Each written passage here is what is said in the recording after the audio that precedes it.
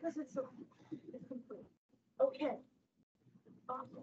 Thank you so much, madam. I just have to.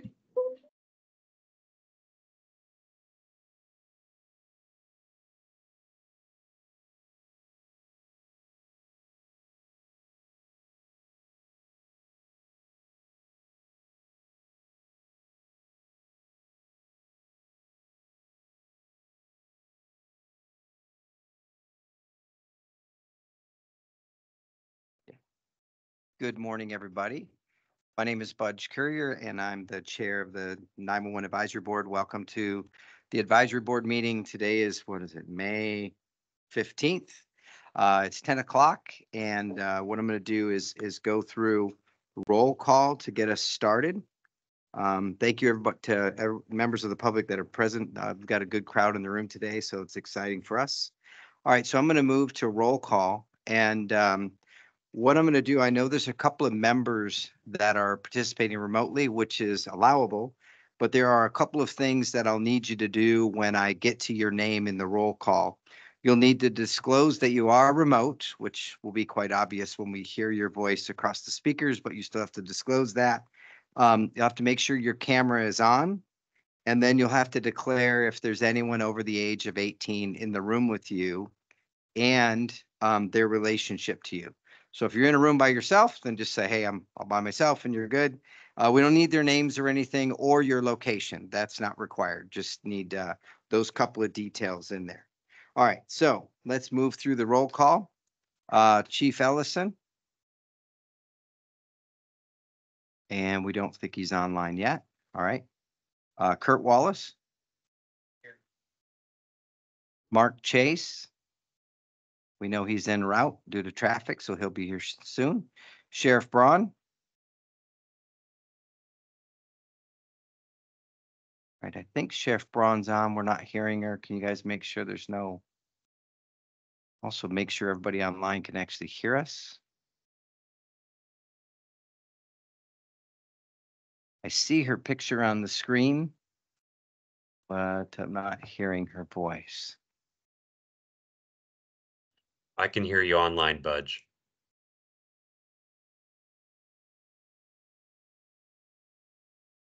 All right. Rebecca Ramirez, we'll come back to Sheriff Braun. Rebecca Ramirez, and I'm in my vehicle right now. My video seems to be disabled, so I'm working on trying to get that up and running. All right, So Sammy, can everybody online hear me, do you think? If Good. anyone's online, if you can hear us, come off mute and give us a quick sound check. Hey, Budge, this is Mike up in Reading. I hear you. You able to hear me, Budge? All right, I think we've got to validate that those online can hear us, so give us just a second. Budge, I can hear you.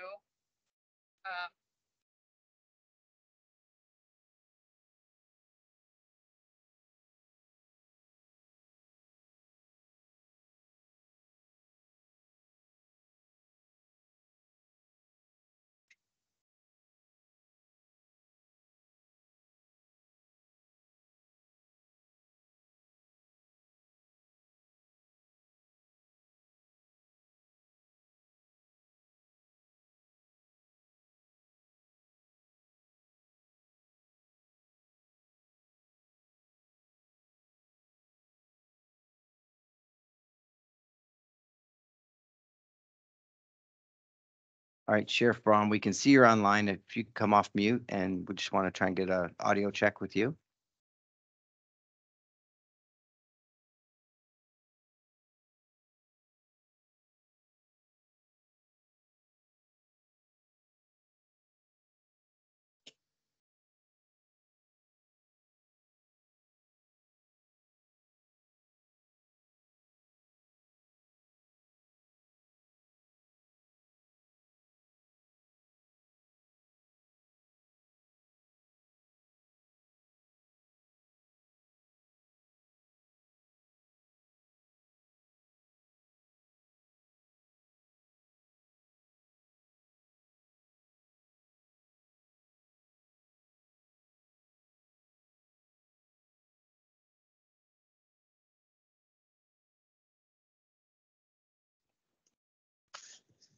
Hi, Sammy.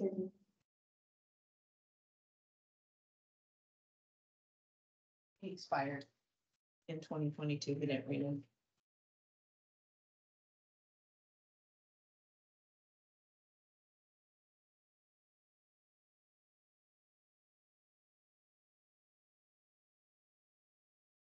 I think hers might be coming up for renewal. Hers is a little newer than his, but he didn't. So he's not been okay. All right, if you're online, if you could go on mute, we can hear you. So you might want to go on mute. We're trying to get a roll call from either Chief Ramirez or Sheriff Braun. Sheriff As you Braun is come- here.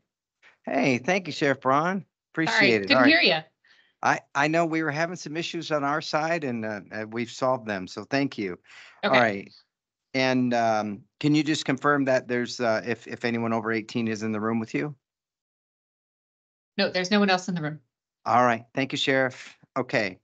And Chief Ramirez, are you online?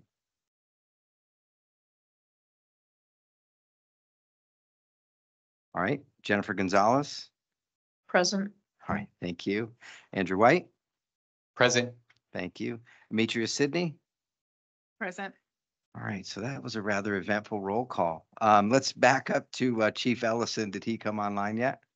Okay, so we do have a quorum, which is good news. And we've got one participating remotely. We will update you if any of the other members join, but we've established a quorum and we'll hit the easy button and let's move on. The meeting is officially underway.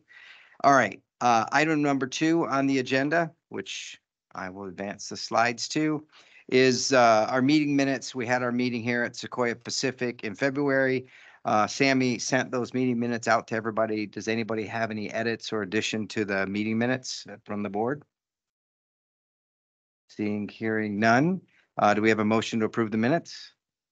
So move, Gonzalez. All right, we have a motion from Chief Gonzalez and a little bit of feedback. You might want to mics are a little hot.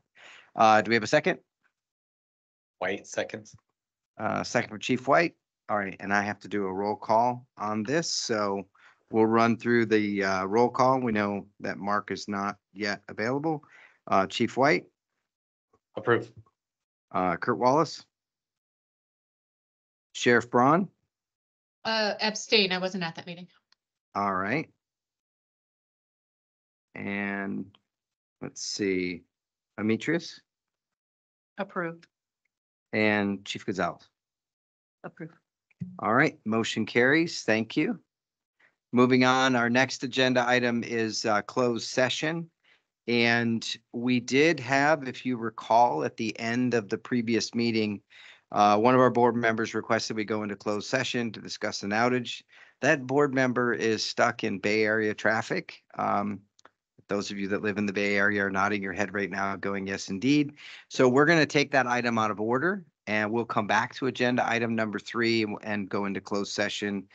Provided some things happen that enable us to do that. There's a procedure for that Melanie has advised me of, and I think I've got in hand, and I printed out a sheet to help me. So I think we're going to be good there.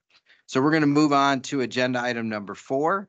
I believe we have a representative from Cal OES Legislative and External Affairs on the phone. Oh, you're in the room. Well, thank you. I thought, yeah. All right. Well, the mic is yours. Please take it away, sir. Great. Thank you, Budge. Paul McGinnis with Legislative Affairs. Happy to be given an update this morning. Just a couple quick notes before I get into a few state and federal bills. On April 8th, we had a new deputy director sworn in for our office, Bridget Kolakowski. She is coming to us from agency as well as 16 years in the legislature. So we're happy to have her on board. Also, a couple key legislative dates to keep in mind as we're moving through the session here. May 24th is the last day each house for each house to pass bills that are introduced in that house. And then August 31st is going to be the last day for the legislature to pass all bills to the governor's desk. September 30th is the last day for the governor to act on all bills that are put on his desk. So just a few dates to keep in mind. I'll now get into a a few updates on state and federal bills. I think it's about 6 state bills and 3 federal bills, so bear with me here as I get into them. First is AB 1863. This bill revises how and when the CHP must issue a feather alert. A feather alert can be issued if law enforcement agency determines that specified criteria are satisfied with respect to an endangered indigenous person who has been reported missing under explained or suspicious circumstances. That bill's in appropriations right now. A lot of these bills are going to be in the appropriations committee. The suspense hearing for the first house is tomorrow, so that's where a lot of these bills are at. Next, AB 2765. This bill would require the CPUC to develop and implement rules to conduct random annual facility checks to verify that providers of telecommunications service are in compliance with their plans submitted to and approved by the commission regarding backup electricity for telecommunications infrastructure. Again, that was AB 2765, and that bill's also in the Assembly Appropriations Committee. Next, AB 3020, the 211 Infrastructure Act, would, upon appropriation, require OPR, Office of Planning and Research, to establish and convene the 211 Strategic Advisory Committee. The bill would require the committee to be composed of specified members, including directors of specified state agencies, also to include the Cal OES director. That's also in appropriations. Next bill I wanted to share with the board, AB 3090. This one would authorize and encourage a public water system when updating an emergency notification plan to provide notification to water users by means of other communications technology, including but not limited to text messages, email, or social media. This one's in the Senate before the Environmental Quality Committee. 2 more state bills to share. SB 1003 would require electrical corporations to take into account both the need to minimize the risk of catastrophic wildfire as soon as possible and the amount of risk addressed for the cost of proposed mitigation within the utilities wildfire mitigation plan. SB 1003 is also on Appropriations Committee. Then last for the state bills, but not least, SB 1220. This bill would prohibit state and local agencies that are authorized to provide or enter into contracts relating to public benefits programs, which would include 211 and 988 services, from contracting with out-of-state call centers, and restricts the use of AI and automated decision systems that eliminate or automate the core job functions of a worker. Those are the state bills. I also wanted to share very briefly here 3 federal bills that we're tracking in the realm of telecommunications.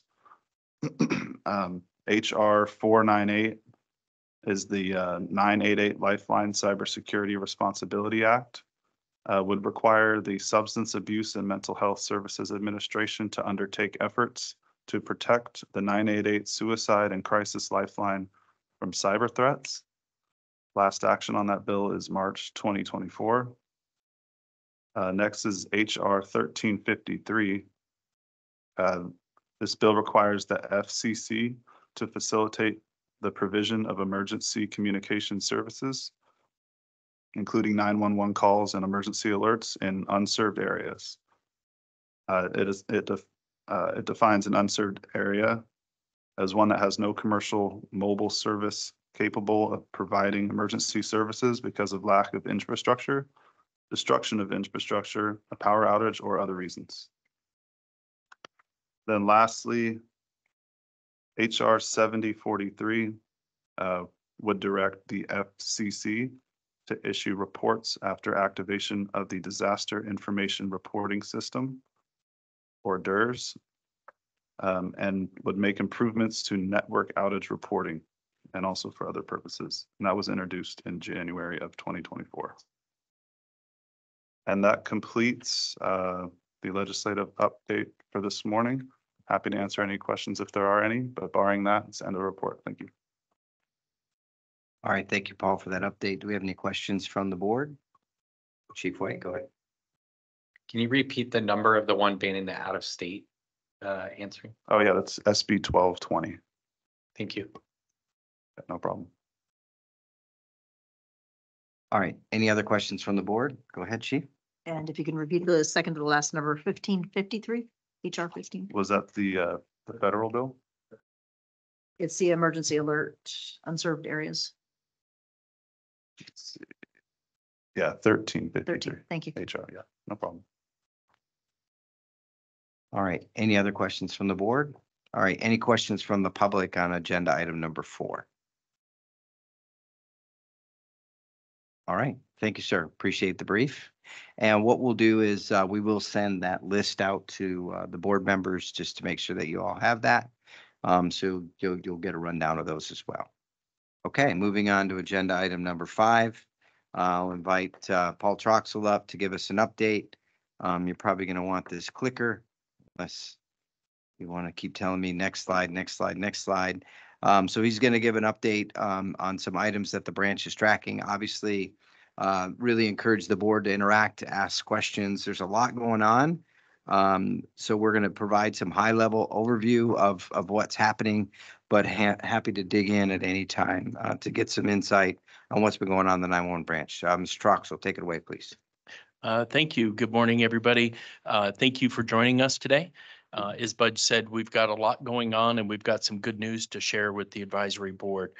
Here's some of the topics that we'll be discussing in our brief this morning. First thing I want to do is go into our legacy outage report.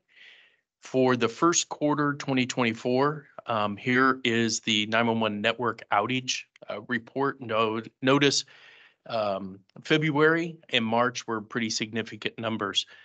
When the team dug into that, what we found is the storms in Southern California overwhelmed the legacy network, especially that network that was underground.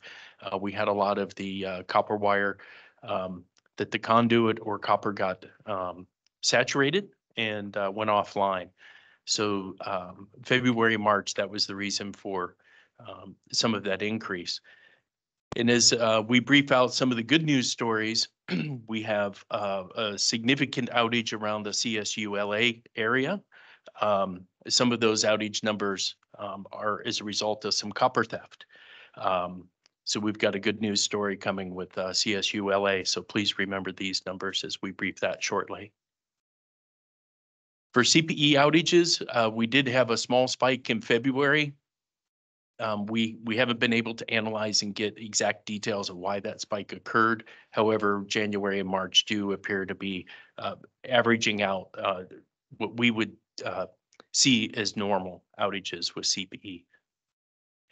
And then our alley numbers, we do have a significant spike again in February. We believe that is all related back to the weather in Southern California. Again, this is for Legacy Alley, and we are transitioning to Next Gen Alley. So although these numbers are large, there were very few PSAPs still on that Legacy Alley circuit. I'll take a quick pause here for the legacy outage report. Does anybody have any questions? Okay. For our next gen outage, for aggregation, we are still not seeing any outages. Service is able to get into the network. For our core, the same thing as we've designed this network. If one of our region vendors has a failure or prime network vendor has a failure, the system is supposed to roll over and the calls will still be delivered. And when we take a look at these outage numbers, as long as there's no disruption to service, if failover worked as designed, we don't see that as a service disruption. For location outages, again, we're moving from legacy alley delivery to the next gen alley delivery, the alley emulation service. So these numbers are starting to come up. In February, we did have a significant spike in location outage, and we believe that is the service being installed may have gone offline at the PSAP, or there may have been a network disruption delivering that service. And our vendors have been tracking those trouble tickets and making improvements on those services as we're moving forward. And then our network outage, again, the way this network was designed, we've got multiple network connections between the region and the prime. We are not seeing service disruptive outage in network. We do have network that goes online, offline, but all of that network availability down to the PSAP or up through the core is available and calls are being delivered. And then lastly, for our next gen 911 service disruption, in January, we did see 29 minutes of outage with cloud-based CPE based on a maintenance window. The maintenance window took CPE offline for 29 minutes. We've worked with that vendor. They've made a correction in their maintenance process, and we're not seeing any other disruptions for the last quarter. I'll take a quick pause for any questions. Yeah, just a couple questions. So in March, then there were no alley outages in next gen 911. About how many PSAPs are online? And I don't know the answer to that question, so don't think it's a loaded question. I literally don't know how many we've transitioned. So Andrew. Okay. About 350. Yeah, so 350 PSAPs online with locations, 0 seconds of outage. You compare that to previous months when there were thousands of minutes of outages for locations. So we promise that it's going to be more resilient. I mean, that number right there is exactly compared to legacy is what. So good news and good work to the team and to the vendors that are supporting that. I mean, that's what we're working towards. Right. So nice job there. I do want to comment on that. What I see from our perspective is good news. The PSAPs are getting more involved in the trouble ticketing process. They're learning that process because it is different, legacy to next gen. So there was a learning curve there. The vendors had a learning curve trying to understand what services were live at what PSAPs. They're all moving and getting successful. So we see improvement in the overall process here. All right, and there's a question online. All right, we'll go to questions from the public in just a second. Oh, it's one of the board members. All right, go ahead online with your question.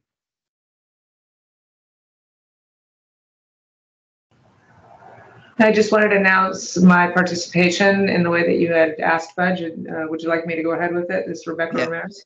Yeah, Chief Ramirez, go ahead. She just joined us online. So yeah, just want to confirm you are online, which we now know. And that there's no one over the age, if there's anyone over the age of 18 in the room with you. There is no one with me in this room. Thank you. All right, wonderful. Thank you very much. And also for the record, Mark Chase has joined us in person. You're looking mighty snappy and thanks for joining us. Appreciate it.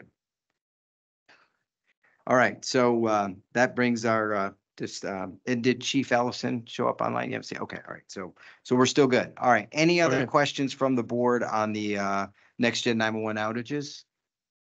Okay, any questions from the public on outages? We want to kind of close that out and move to the next topic. Okay, proceed, sir. Thank you. So this is a placeholder slide just showing the continued workload that we're seeing in California. Last year, we closed out at just over 26 million total calls. We are seeing wireless still creeping up. We anticipate that will continue to grow. Text to 911, we're just over 98,000 text to 911 right now. So again, we continue to monitor this and we anticipate when we have next gen fully deployed, these numbers will likely lower a little bit because we think some of the 911 workload is transfers. And we anticipate some of those transfers being minimized with geo routing. All right. Now to some good news stories. Our next gen 911 deployment. At the last advisory board, we briefed out how the state was going through and we were going to do some pre-migration testing at all the PSAPs around the state. And we had a very specific cadence, a very specific testing schedule. We were going to go in, test. If the test wasn't successful, the PSAP would be moved into a remediation schedule, and we just go PSAP to PSAP.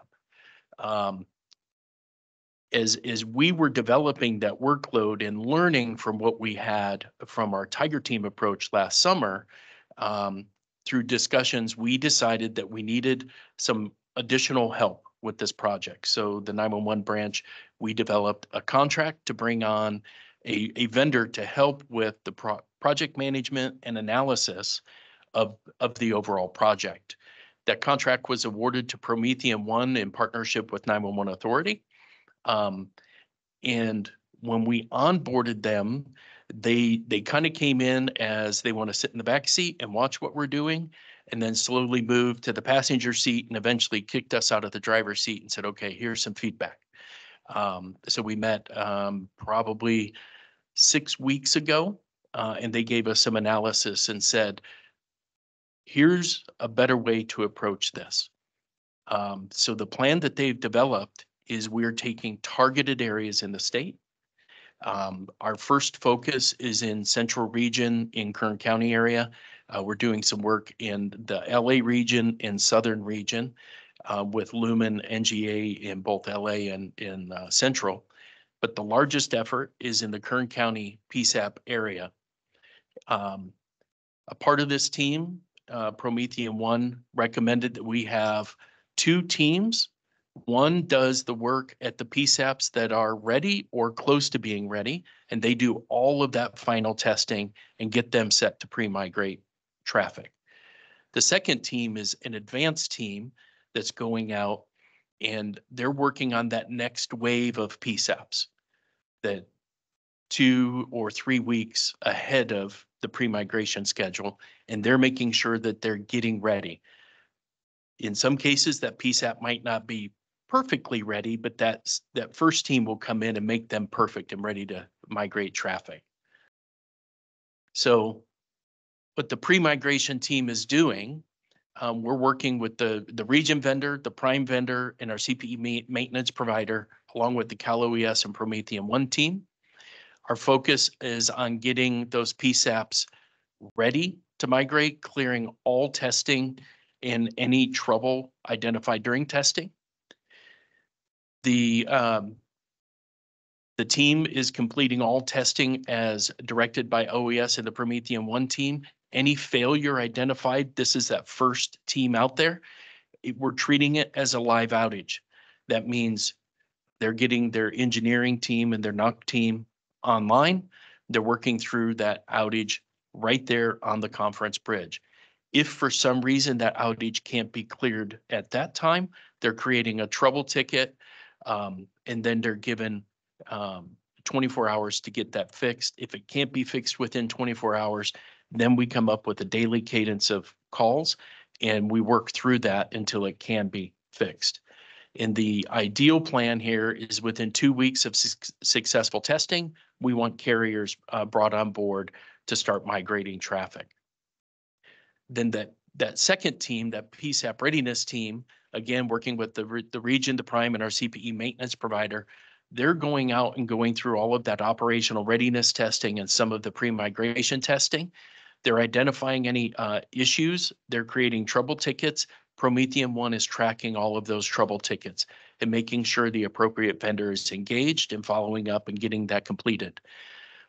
The big benefit here, in really where we're seeing success, is instead of moving that PSAP that didn't pass testing into a later schedule for retesting, as soon as that trouble ticket's cleared, they're immediately getting retested. And they're working through each of those trouble tickets to be a little bit more assertive in that testing and retesting process. Any issues that can't be resolved will be identified. We expect them to be resolved within about a 2-week window. And if they can't be, then again, we're creating a daily cadence on the call with all of the vendors to work through that trouble ticket. And again, our ideal situation is to get them near ready if we can't get them fully ready for that first team to come through and start migrating traffic. So as I identified in the central region, we're working with the Kern County area. If you remember our dashboard that we had, we still currently have on our OES website, the data is being tracked in there. Prometheum 1 has a little bit more detail for us. We're trying to get that information pushed out to our website as well. As of yesterday afternoon, we have 9 PSAPs we're working in Kern County with. 4 of them are ready to go. The other 5 are being actively tested and actively worked as we meet today. The 4 that are ready have a conditional pass. We did see one issue come up as we're delivering failover calls. So region vendor fails, that call gets routed through the prime network service provider down to PSAP. When the call appears at CPE, for some reason, CPE is not recognizing that as a call. So we are working through that. Ryan and the engineering team are meeting with the region vendor, the prime vendor, to work through resolution.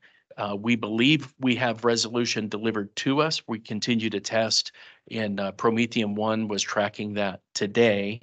And hopefully we'll have some report out either today or tomorrow for us on the success of that fixed delivery. Once we get this condition cleared, we will start scheduling carrier migration. As we stand as of yesterday afternoon, we're looking that first week of June for carrier migration at these Kern County PSAPs. And for Southern, we're working with a small group of PSAPs. We probably are looking at mid-June at this point to start scheduling carrier cutover. As I identified during the outage brief in LA, we have CSU LA outside of their specific jurisdiction there. They've had a lot of copper theft, leading to a lot of outage. The outage team working with the engineering team started to talk about this and came up with an idea. If we can get that VoIP carrier who delivers the majority, over 80% of the 911 calls to CSU LA, if we can get them migrated through Atos, who aggregates all of the VoIP traffic, then we mitigate all of the copper theft, and then everybody who wants to steal copper is not disrupting our 911 service. That's scheduled for tomorrow. So that's a huge story for us. Tomorrow afternoon, we expect CSU LA to go online, bringing in VoIP traffic. And I can't remember the VoIP carrier bandwidth. And it's like 83% of the calls, right? 87% of the calls for CSU LA will be on the next gen network. Any questions about our updated deployment? A question regarding your pre-migration failures or outages that you're identifying during the beginning. Will those become statistics for the reporting that you're showing, or is that going to be a separate column down the road once you have that information? Or will it not even show up? I don't think we'll report those in the outage because they're not service disrupting. Got it.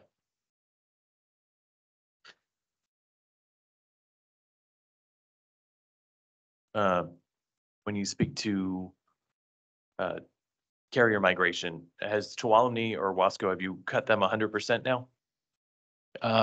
Tuolumne, I don't believe is 100% yet. I think we're still working with VoIP.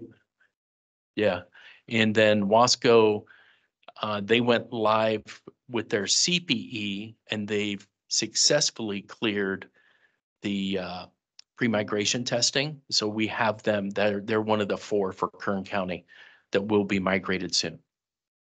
Okay, so as far as when we say carrier migration occurs, right? Can we just put a sort of a framework on that of if you've migrated one carrier, if it's T-Mobile or if it's Verizon or AT&T or whoever, we still don't have any PSAP that's 100% on fully migrated, correct? Isn't Imperial? No, AT&T Mobility is still pending in Imperial. Yeah, okay, yeah. So you're asked, do you want us to report out who's live and who's not been migrated in the PSAP or the region. Well, so what is Cal OES, what does your office consider as success as far as when you say, carriers have been migrated? What do you consider successful? When is it just one carrier that's been migrated, or is it 100% of carriers, or? So the goal is 100%, but success for me is getting a carrier live. Again, we're focused on the wireless carriers. That's 87% of our workload. So the majority of the work going into PSAP is going to come from that wireless work. And what we're finding is the wireless carriers want to bring their traffic in. So for me, getting a wireless carrier on and getting a PSAP live, in this case, Kern County get these 9 PSAPs live on NextGen, defines our success. The ultimate goal is to get everybody migrated. Okay, and then as far as Tuolumne, my curiosity is, right, because we talked about this at previous meetings. Once we encounter an issue, right, with landline traffic finally migrating, and we don't know what issues we're going to discover there. So is there a timeline as for Tuolumne or Imperial as far as when they'll be 100% migrated onto NextGen? I think that work is continuing on with Atos right now, right? Yeah, Yeah. I think one of the challenges there, Mark, is we've been told from the legacy selective router providers, which are your main landline providers, they want to go last, and they haven't given us a timeline of when they're even willing to go. So location is being delivered through NextGen, which is good news. So it's just an audio switchover at that point, quite trivial compared to the complex mobile, all the mobile providers, much more difficult to get right. So we aren't anticipating anything, but we've honored their request to let them go last. But as soon as we get all of the traffic off of a selective router, then we will issue them a timeline as to when we will cut them over. At some point, we have to get into the driver's seat there.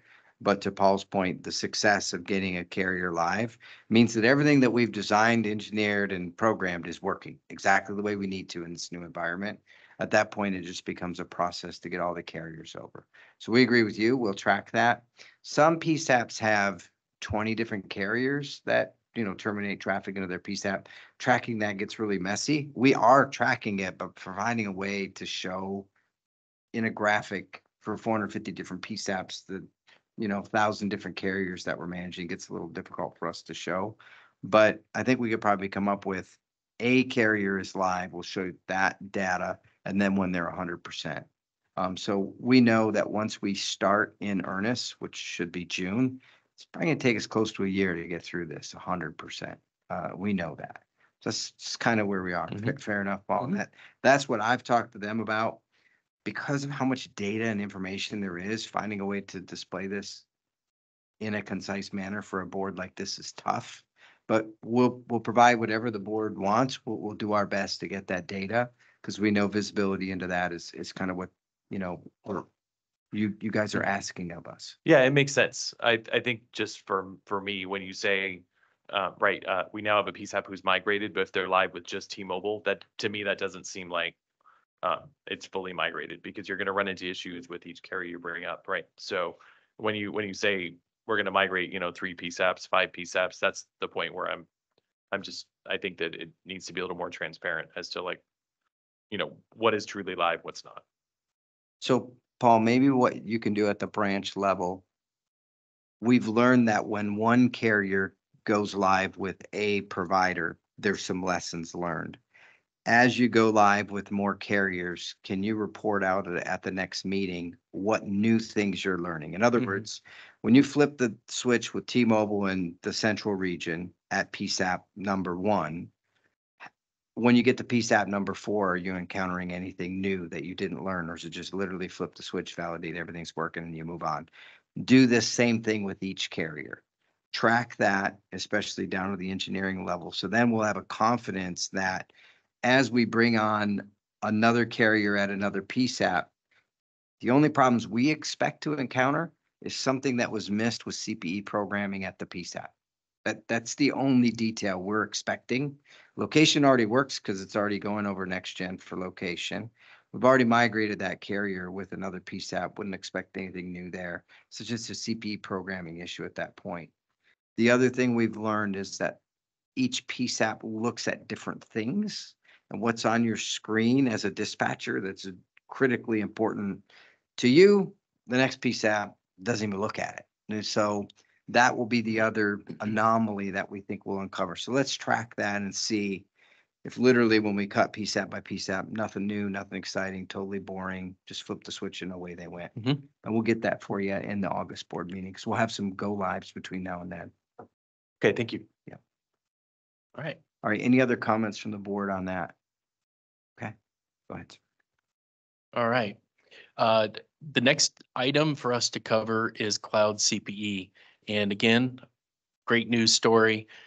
We have Intrado, Carbine, AT&T Intrado, and AT&T Carbine are now completed with all NG911 lab validation.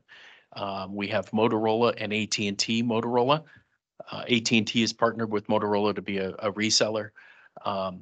They are still in lab. They're working through some network connectivity issues, but we expect them to be completed here soon. So huge news for us. We now have 7 options for cloud CPE currently available today, and we expect a couple more. And we have Lumen, who is starting the lab validation process with Motorola as well. So we'll, as soon as they get further along in the testing, we'll start reporting out on the Lumen solution. I'm sorry, just a question. Is that a newer Lumen solution or because they've already made it through the lab, no? So Lumen made it through with micro automation. They had also signed up to be a reseller of Motorola. So they're going through to validate Motorola reseller as well. Thank you. So one of the big questions that has come up previously is that connectivity to existing cloud CPE vendors. So here is a quick graphic we built reflecting that network that is in place and ready to go live in the field. The top column is Atos as the next gen core service provider, connecting into the Atos Gemma solution, the Intrado solution, and Carbine. All of those connections are complete, and those systems are ready to go live with Atos as the network service provider. And then in the case of NGA 911 being the next gen service provider, NGA has network with their solution, Intrado and Carbine. So for Central and LA region, anybody purchasing any of those systems can get those systems installed and go live today. We're working with the other next gen core service providers to complete the network testing, installation and testing. When we did our contracts, we developed what we call a project milestone report. And the purpose of this report is it's a document that validates that we've had a conversation with the vendor and established an expectation, a performance metric, or clarifying something in the contract. And in the contract, we have a service level agreement tied to that project deployment plan milestone. So what we've done is we've issued all of our next gen core service providers a project milestone report with a delivery date of Monday, May 20th, to have all of this network in place.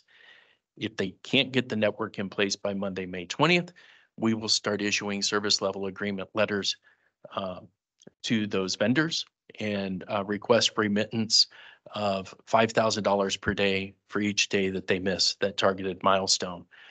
We've been meeting with them. All of the vendors are pushing to get this, and we will see what happens Monday afternoon.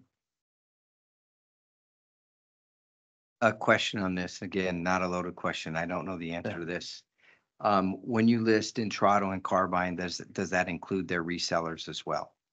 Yes. Okay, thank you. Yes. Yeah, the resellers are doing everything exact as the manufacturer. They're just taking and literally taking everything from those manufacturers and going in, installing, then maintaining. Yes.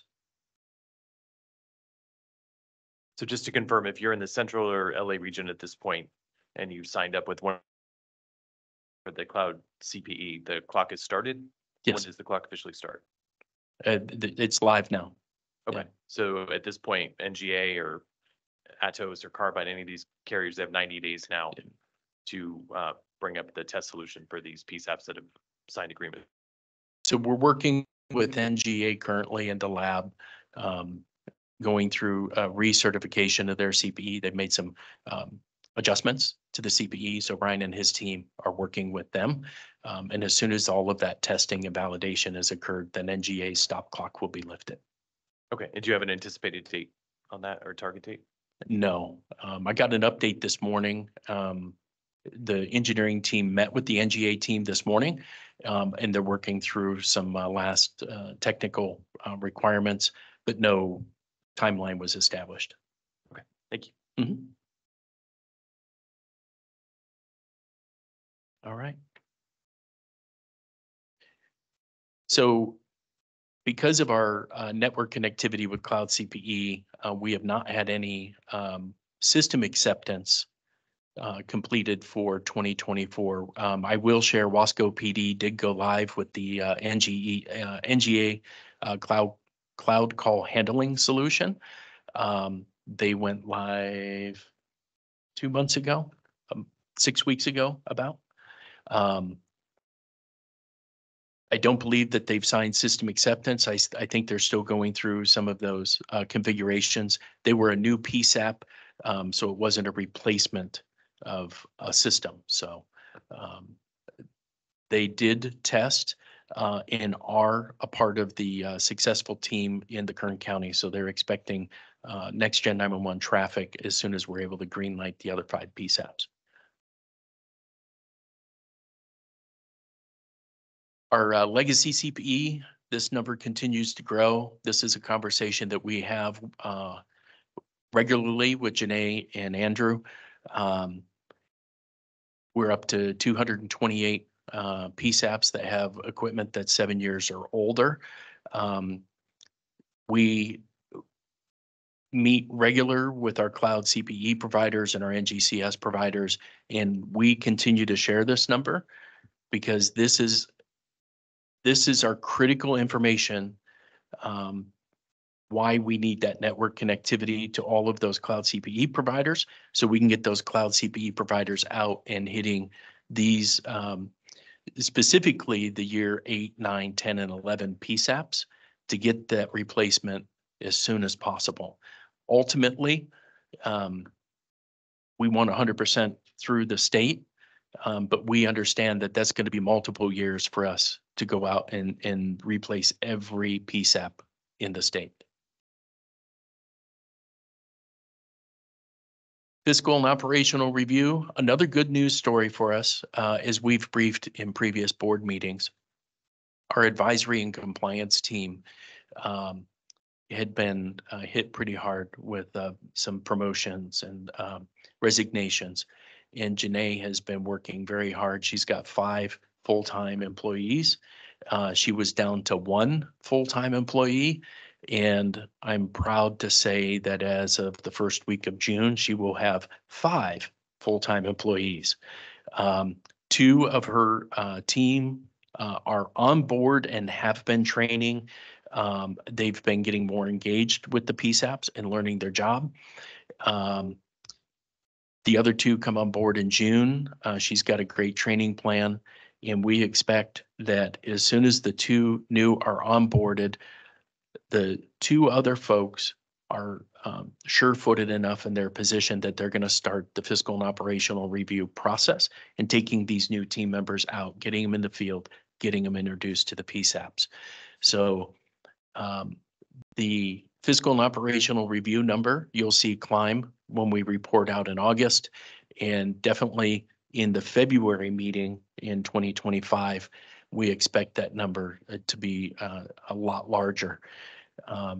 And again, we want to focus those PSAPs that are on this previous slide here with this legacy CPE make sure that they're educated, make sure that they have the information and understand their role in selecting a CPE provider, and make sure that we are there to support them in that decision making.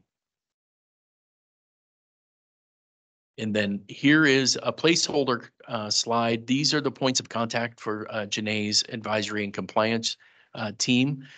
We don't have the telephone numbers or email addresses of those new employees.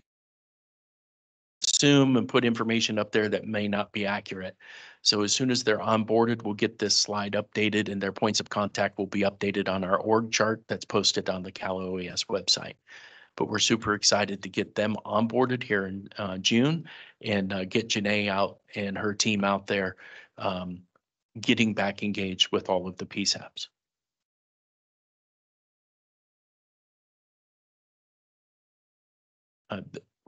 I saw you taking a picture. We'll post these slides on the website after the meeting. All right, take a quick pause here for any questions about CPE. All right. Statewide staffing study. So all of our data has been collected. The Promethean 1 team and 911 Authority team, they also had 911 Authority was doing the staffing study portion of this contract. Promethean 1 was doing another network analysis for our radio and microwave shop across the way here. So far, we've got 695 surveys that were responded to from the line level call taker dispatcher, and 64 surveys that were responded to by PSAP management. In a 10% is our target to get a good data set, and we've got 14% received from PSAP management. The data is currently being evaluated. They are drafting the initial report. We expect delivery by the end of this month. 911 Authority did advise me they are finding some interesting differences between the perception of management and line level dispatchers. Kind of ironic, right? One of the examples they shared is 65.2% of their call takers, dispatchers report management as the cause for people leaving, whereas PSAP management reported that they felt that only occurred in 5% of the cases. Again, from industry, I think anecdotally, we've heard this over and over. And I think this survey, this report will help us validate some of that anecdotal understanding that we've had. One of the largest reasons the dispatchers was determining factors in leaving was mental health and wellness, which I think there's been a lot of attention over the last few years. I think this survey and this study will allow for us to bring more attention to this and allow managers and executives at these agencies to really identify that and hopefully put some policies and some programs in place to help the dispatchers out with that aspect. Quick pause for any questions on the staffing study. Maybe more of a comment, but I appreciate the last bullet point because I know that there was state funding that came to agencies based on sworn size, and the funding was specific for sworn wellness and did not include dispatch. So it's nice to see that this might lead to additional funding for agencies that might not traditionally be able to afford it. So. Right. Right. Thank you. We're working closely with Post. They had a manager one over there who was in charge of the dispatch training. She recently took a job outside in the private sector. They're backfilling that position. When that's backfilled, we'll reach out and create a relationship there. But Jennifer, when she was there, was tracking this and was very interested in receiving a copy of this so she could work with the Post leadership to embed this in some of the programs and trainings that they have. And then recently, CalNENA and the Northern and Southern California APCO chapters hosted a legislative day here in Sacramento. And a couple of the teams, when they were working with their local legislative representatives or staff, they talked about the staffing study that OES is doing. And we've gotten a lot of interest in our legislative representatives and their staff. They want a copy of this report when it's finalized so they can see the impacts and continue this discussion of how should we classify public safety dispatchers and what support can they give us. So we're excited about this and I think the findings will be very helpful. All right.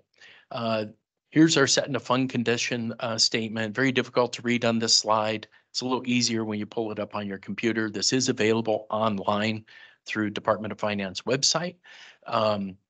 We will start the set in a rate process here in June. We'll initiate communication out to all of the access line providers, and we'll start to do the data collection that will be due to us in August. When we get that number, the budget will be finalized. We'll input all of that data into our spreadsheet. We'll start to calculate what we believe that set in a rate should be.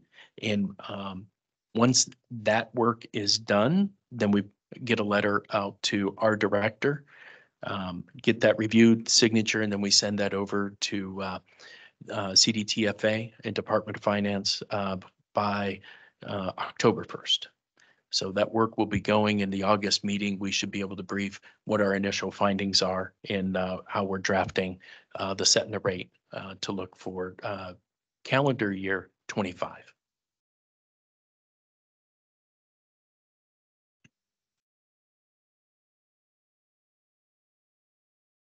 I had a question. If you go back one slide, the the telephone user surcharge revenue, what can you, I think you might have covered this before, but what was a big drop? Goes from 368 and then down to 184,514 and 184,514 2 years in a row. 20. Yeah. Yeah, so we asked Department of Finance about that. Those revenues in the fund, that wasn't a drop. What you saw was a spike in 21, 22. And the 184 is what we would expect to see based on the surcharge. So what that means is that the fund has a comfortable reserve, if they call it for economic uncertainties.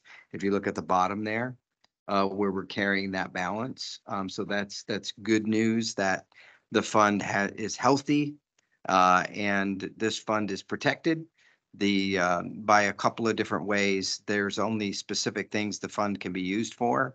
And also by FCC rules, there's additional restrictions on what this can be used for. So we're in a very healthy spot, the healthiest we've ever been.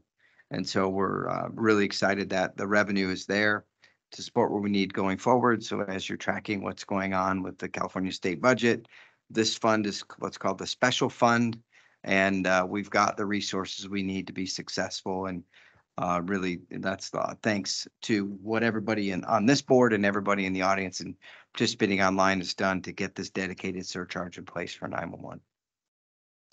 Just a follow-up question. I know in 23, 24, the expenditures exceed the revenue, so it's dipping down the reserve. Is that expected to continue? So no, but obviously carrying two systems at the same time is the challenge. The longer we keep legacy around, the more that we tap into those reserves that you see for economic uncertainty. So that's one of the challenges I've been pushing Paul on quite hard is let's get transitioned so we can stop paying for that legacy stuff and move into this next gen environment.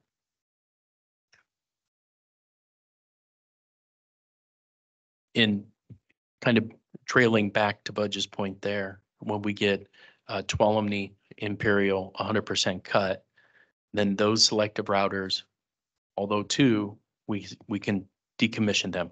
Once we validate traffic is 100% off that selective router, and little by little, we'll start to see savings trickle in. And when we get to report that, I will have a huge slide, big, bright slide. So again, here's the outline of our setting a fee process. The fee was originally set at 30 cents. and it's expected to stay at 30 cents. We do have some work going on with the governor's budget that we'll be able to report out in August if the budget is all approved and everything goes through. So super excited about that. We've been able to maintain a good standard of living in the 911 ecosystem with the budget and all of the great work that was done to change this fee. Any other questions? All right, so that concludes the 911 brief update for item number 6. Any questions from the board as a follow-up? I just one. Kind of overall picture with the NG project. I know for the last few years, we've been getting the updates, and I don't want to sit here and oversimplify it, but I am just curious, is there anything that the board can do to help your folks like get it moving along? I know we've heard different things like strike teams and this and that. Like, is it a money thing? Or I know we don't have much authority really here other than to recommend, but it just seems like when you look at the slide with the older systems, granted, obviously they're working right now, but for the public at large in California, I mean, I know it's a highly complex project. Like, is a one-time allotment of money, would that help really push everything forward? Or are we just at the mercy of an incredibly complex transition? So when you asked your question, I thought of an idea. What may help both you as a board member and you representing your professional association. If you contacted our vendors and expressed your concerns over the status that we have now. Budge and I meet with them every other week.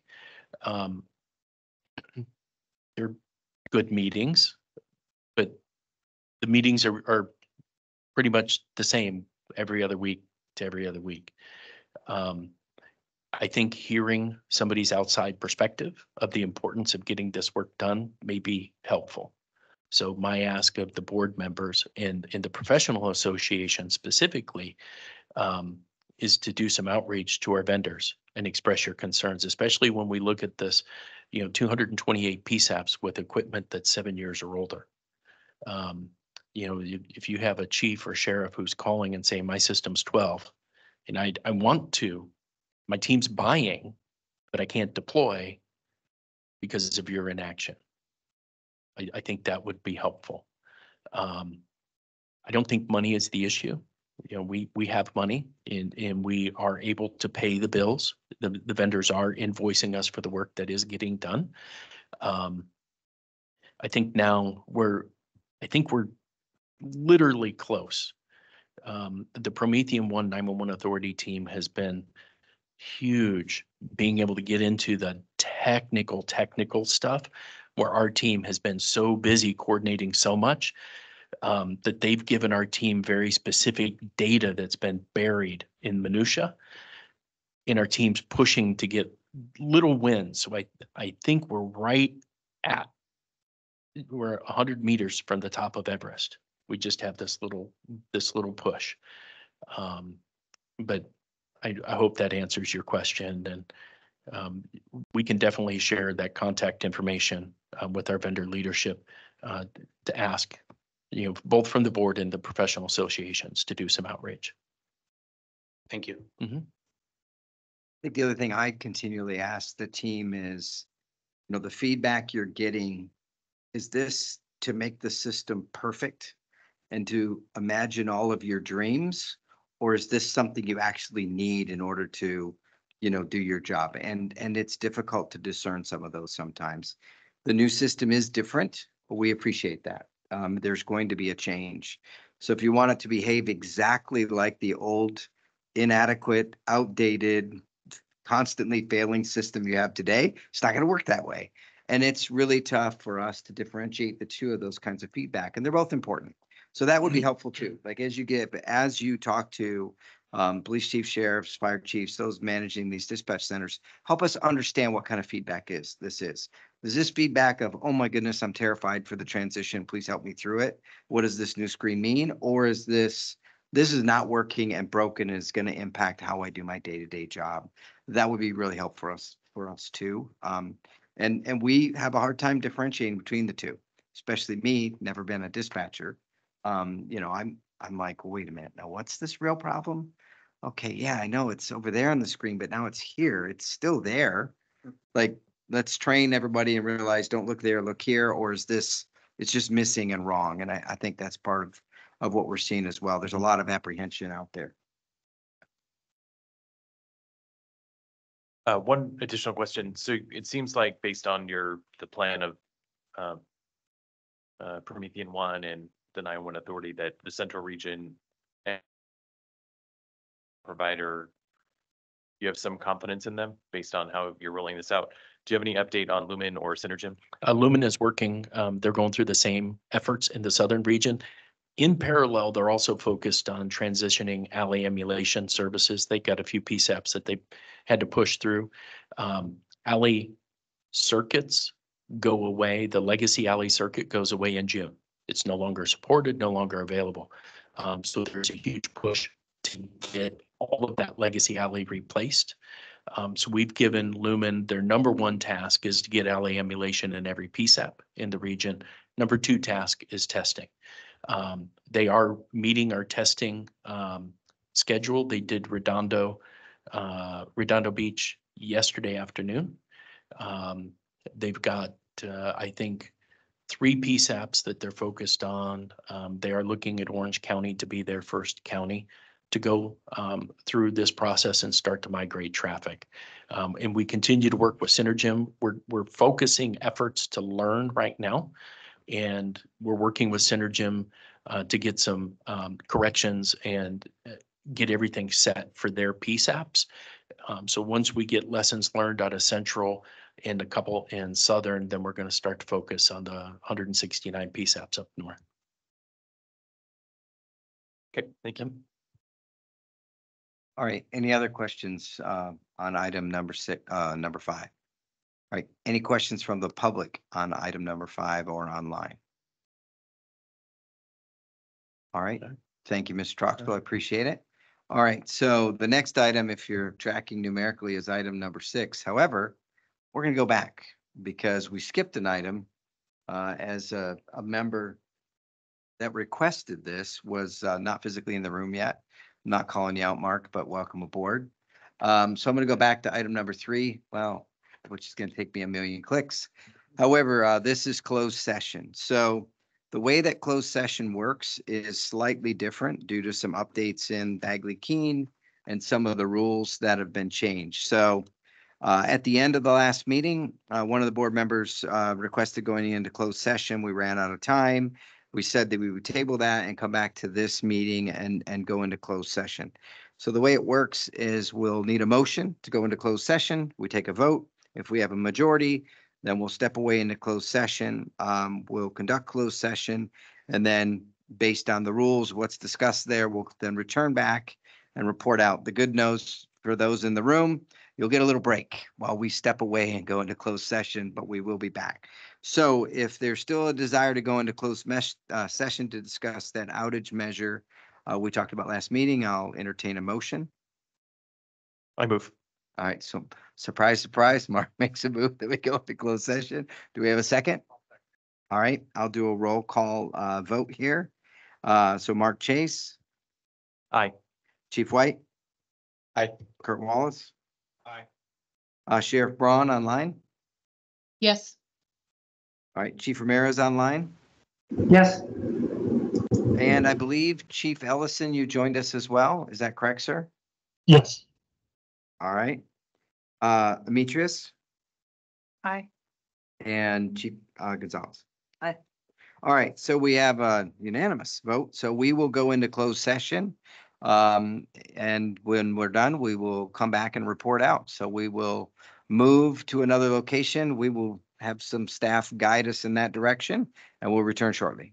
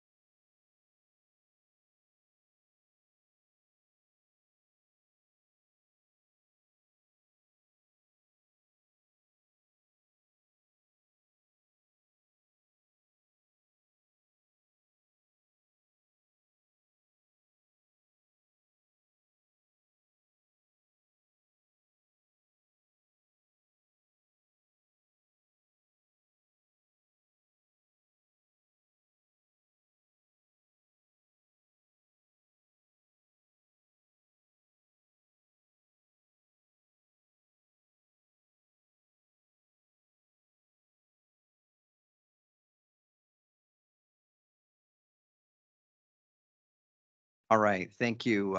And we're going to come back from closed session. So for those board members that are online, please make sure your cameras are on and that you can hear me. So if one of you could just let me know that the audio is working two ways again and we're ready to go. Yep, we're good there.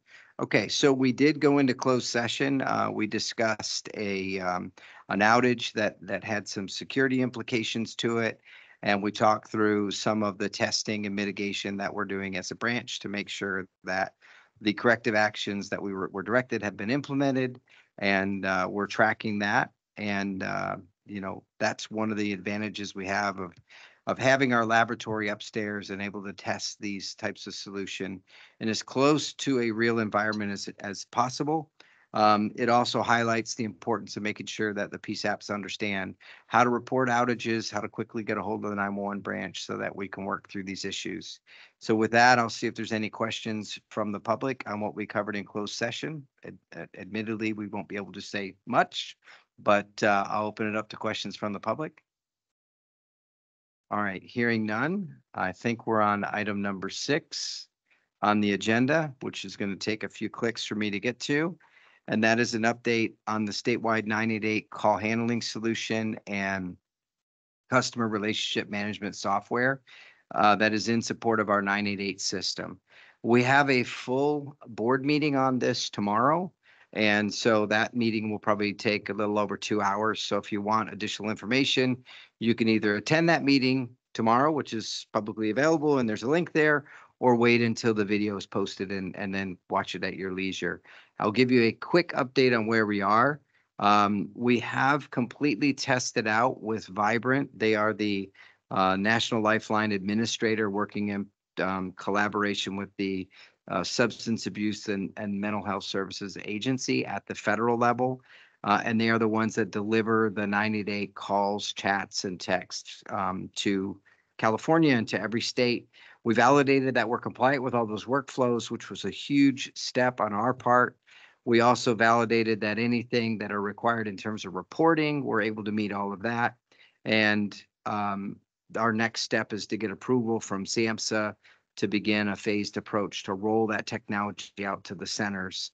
Once we start that approval process, it takes about 6 months to finish the deployment to the 12 98 centers that are in California. There's some huge advantages here. And for this community, the 911 community, it really is going to allow us to bring those 90-day calls into 911 as a 911 call. So you won't receive them on your non-emergency line. They'll actually come in as a priority 911 call and with as much information as is available from the 988 system.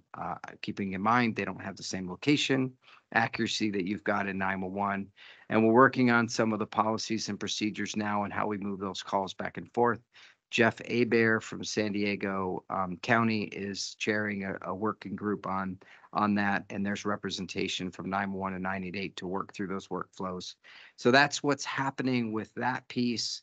In addition, we're working on 988 mobile dispatch technology to be able to dispatch mobile crisis teams in response to mental health and other situations like that don't require law enforcement or medical response. We released that RFP. There were some procurement things we had to fix. We canceled that RFP. We're going to re-release that, and we still expect to be able to sign the contract by the end of the summer of 2024. And that will provide the technology to do mobile dispatch that works in concert with the call handling solution and the CRM that's out there now. So that's a quick update of where we are with 988. Any questions from the board related to 988? I just have a question. So on the mobile dispatch portion of that, so the vision would be each of the 12 centers has some type of a dispatch component to be able to dispatch their own non-law enforcement, non-fire resources? So Mark, if you'd asked me that question a year ago, I would have said, yeah, that's how it's going to work. However, dispatching is a completely different skill set from answering the 988 call. And you could imagine, in the 988 world, different from 911, They're literally helping the person from beginning to end when they take that call, and there's licensed clinicians that are trained in this skill set. And dispatching is a completely different skill set. So we're learning that there are some centers who may answer yes to that question. Yes, we want to do our dispatch, and others that are saying no. It'd probably be better if we could find someone else to dispatch for us. The good news is that question doesn't impact the technology. Who dispatches is an important question that we will one day answer, but the technology is what we're focused on now. So we wrote the RFP in such a way that we don't specify who exactly is going to be doing the dispatch. We focus on the functional requirements that you need to have in place in order to dispatch. Things like pulling the information from the 988 call handling system, interfacing with the counselor that's got the person on the phone that needs this mobile crisis response. That's what the RFP focuses on. Additional conversation will have to be had on who will actually do the dispatch. We've had internal conversations about who that would be, and we're going to have to go center by center to have those relationships developed to see who would do the dispatch. Personally, obviously, this workflow is very similar to the way fire and EMS is dispatched. So that might make sense to find some regional, fire EMS folks that are willing to do that dispatch on behalf of 988, but we haven't worked out all those details. Okay, thank you. Yeah, long answer to a short question. Sorry. All right. Any other questions from the board on that, either in the room or online? All right. Any questions from the public on this? Okay, moving on to agenda. Yes, we do have a question. Can you come to a mic? And you don't have to say who you are, but we just want to be able to make sure the people online can hear you.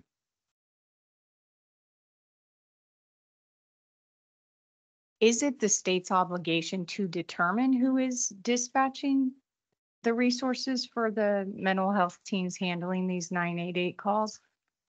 So obligation would be a difficult question to ask, but certainly Cal OES on the technology side, Cal HHS, the Health and Human Services Agency for the state, and DHCS, the Department of Healthcare Services for the state, are all working together to figure out the policy, procedures, and technology that needs to be in place. And it's through that process that we'll answer this question. So I guess the short answer to your question is probably yes, but through a variety of processes that are underway. And then you had a comment? Oh, okay. All right. Thank you. Anyone else in the room? Am I missing any other hands? Anybody else online? Okay. No? All right. So a little bit more if you want the technical details on this. If you want to go dig into government code to get the answer to your own question, I've got the reference to the government code up there. And really, one of the things it requires is that no later than July, we've got to validate interoperability. We've done a lot of work in our lab to validate that interoperability is in place. That idea of being able to move that call from 911 to 988 and vice versa, following all the standards that are in place. We validated that. And again, we issued the certificates about that. The next step is to be able to roll this technology out to our center. So we're really excited about trying to take that next step. And that's what consumes a large part of my time, is working through those last set of agreements. I think this might be a duplicate slide. And again, if you want to look at what our requirements are for our Cal OES in reference to government code, I've got these here for your reference. I'm certainly not going to read through them. All right, moving on to item number 7. I know that the Long Range Planning Committee met yesterday, and I think we've got Alicia, are you online and going to brief out? All right, so I'm looking in the room. Is it Casey? Is it Jeff? Casey's going to brief out. All right. So come on up and brief out Long Range Planning Committee, and we welcome to hear how what the committee's doing. Thank you.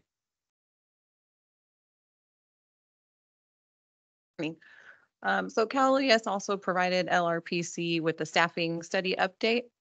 We plan to hold a July meeting to discuss the findings and possible actionable routes to assist PSAPs with recruitment and retention. We're also working on a document for PSAPs that addresses policy-based routing. What we're finding is there's kind of a general lack of understanding in PSAPs around what is policy-based routing and what capabilities it provides. The document will explain policy-based routing, provide some history, provide scenarios in which alternate routing can be used in times of disaster or other outages, and also based on discipline, law, fire, EMS. So we plan to have that document to present in our July meeting, and we hope that it bridges the gap and assists PSAPs in selecting options for routing or alternate routing. Our other project is also addressing regionalization and exploring incentive options, meaning incentives for PSAPs that are bringing additional agencies in, and also those individual departments that may be eliminating their local PSAP or some of that control. How do we incentivize those chiefs or sheriffs to kind of give up some of that control and regionalize? So there was some discussion around, could we provide funding to assist them in purchasing technology and purchasing equipment, or even funding to return to partners to assist with cost allocation? And we hope to provide that timeline in our July meeting. And that's the end of my report. All right, so a couple of interesting topics. Any comments from the board? No one wants to touch the hot potato of regionalization. It's a hot topic in my county. All right, any other questions or comments from the board? Go ahead, Chief White. I would just say, I sit on the CLETS advisory board, and we just had the whole discussion about basically dealing with disaster recovery and so forth. So I think the timing of this is great. And I think it'd be one that would be worthwhile to bring back to here and present, just to talk generally about like what's available or what the future systems bring in dealing with it. Because I think there's a lot of capabilities, but in the midst of a problem occurring, we don't always think of what's out there. So both pre-planning, and then if it happens, like who you call, what resources you can get now and with the future technology. So thanks for all the work you guys. Thank you. And I think you're right. It's going to be a real benefit moving away from the manual flip of the switch to this is happening. The policy is just going to automatically reroute my calls where I need them to go. So there's a lot of talk about this at the federal level too. I don't know how many of you have heard the acronym PACE, primary, alternate, contingency, emergency, and having a plan for each of those scenarios. And so obviously the primary is what we all work to every single day. Most of us probably consider an alternate. Maybe we've tested it once in our career, but the other two, you know, the contingency and emergency, we probably don't consider much. So maybe that's something that we can explore to start gathering information from our PSAPs to figure out if they in fact have a PACE plan and what is it. I think we'll probably get the deer in the headlights look from many of them. But I think that's an important part of this conversation, Chief, because once we solve the fact that we can move a call anywhere in the state, which we're actively moving toward, okay, how do we address the shortfalls in CAD, which is the next thing? Because once the call gets there, you'd like to actually be able to dispatch somebody. And then to dispatch someone, you typically need a radio system. So how do we, address that as well? So all three of those become important. And there are some things that the state is doing to address those through the data sharing contract that we have out for CAD to CAD, and through our statewide radio system that we have. There are some opportunities to finally solve this at scale. So I think that'll be an important part of the conversation for what you're doing on the LRPC. All right. Okay, any questions from the comments from the public on agenda item number 7? All right, seeing, hearing none. Thank you, Casey. Appreciate it. All right, item 8 is to address, to give the board an opportunity to have any specific assignments that you'd like to provide to the LRPC. We keep this as a standing agenda item, and so entertain anything from the board of additional things that you want the LRPC to look at. I just know I brought up best practices for dispatching at home, and we brought that up once before. So I'm still interested in seeing what the thoughts are from the LRPC on what technology would be required, what standards might be used, what occurred during the pandemic, right? What agencies were successfully dispatching at home, just in case, the state obviously, we're subject to a lot of different natural disasters. So it would be a timely topic. All right, so I see head nods from the LRPC members in the room. They'll add that to the list and that'll be something they can start talking about in July. Thank you, Mark. All right, any other? Oh, go ahead. One that I don't want it to be a nightmare, so I apologize ahead of time, but with the difficulty of getting staffing. And I think all of the centers are in desperation for qualified members to join their teams. What that could look like, is there a best practice for minimums or safe numbers for centers? I know we're all very different. I'm a regional team, so we have the ability to hop on different radios and different systems as needed, but for those that are not, is there something we can be looking at for their benefit? What their minimums are that they could then take to their bosses for staffing and full-time equivalent numbers for budgets? And I think that's part of the work of the staffing study. So once that staffing study is out and we really identify some of these gaps, what the state is asking is, how can we help? And that's what started this study. And I think if one of the ways we can help is to put out some minimums in terms of this is what is required for staffing. We've already established minimums for call answer time, and we've seen some ability to help at the local level to say, hey, look, we're supposed to be answering, I think, was it 90% in 15 seconds or less? Is that the current standard? And you're at 65%. Here's your letter, please come in compliance. Then that goes to your board, gives you all the power at the local level to say, hey, I need 5 more PYs to meet this requirement. If we could go one step further, perhaps, and say, for this call volume, this is the recommended staffing level. I think that's something that we could do, and we can work with the LRPC to kind of get those minimum staffing level recommendations. And they're all based on Erlang C calculations and everything else. It's known data that we can put out there. It's just a matter of vetting it through the LRPC back to the state. Okay. So sort of staffing level recommendations is what I'm hearing. Okay. Anything else from the board? Yes, absolutely. Yes. It's a public meeting. We invite sharing. This is, yeah. Sorry, I just wanted to make a comment. We did that in my county with we actually requested the letter because we had not met standards. In fact, we had not met standards since ECAT's data started coming into the center, but our staffing always remained the same. So it was a helpful tool to bring that letter and say, hey, per Cal OES. And then we also use the ECAT staffing forecast and the reporting to say this is the recommended, number of staffing, and my board took action on it. So we were able to add out 9 more call taker allocations because of that. So I just wanted to, anybody out there that's listening, let them know that it is a helpful tool. A success story. Wow. So for the record, Cal OES was helpful. That's what I heard. That's one. We were helpful. Yes. And that's really the work that Janae and her team does, is to provide that insight. We try and be very careful to never do those kinds of things without talking directly to the center manager, but we can certainly be helpful as a resource to tie this kind of data together in a way that you can present it to your board. Okay, any other comments or additions from the board on this? Any questions or comments from the public on item number 8? All right. Item number 9 is agenda items for future meetings. The standing items we have in this agenda will obviously be coming forward to the next meeting in August. But is there anything else that members of the board would like to see added to the next meeting? All right.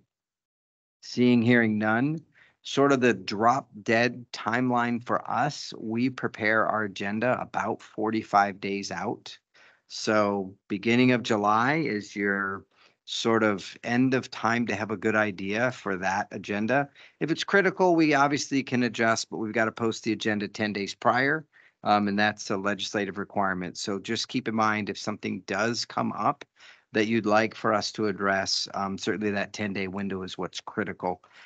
We do have the ability to call an emergency meeting. We've done it once in the history of me being here. So we can do that. Keep that in mind as something that is available, but it does take some challenges to put that together. All right. So the board shows our next meeting in August and the one after that in November. All right, now we're at the point where I'll ask the board members for anything to comment on that wasn't on the agenda. We'll start with the board members. Anything we didn't talk about that we shouldn't have, or something that you want to bring up for the good of the order?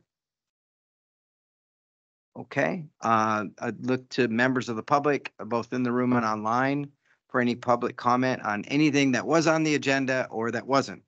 We'll open it up to public comment. Give a long, uncomfortable pause for anybody online. All right. Seeing, hearing none. All right. Last agenda item. Adjourn. Do we have a motion to adjourn?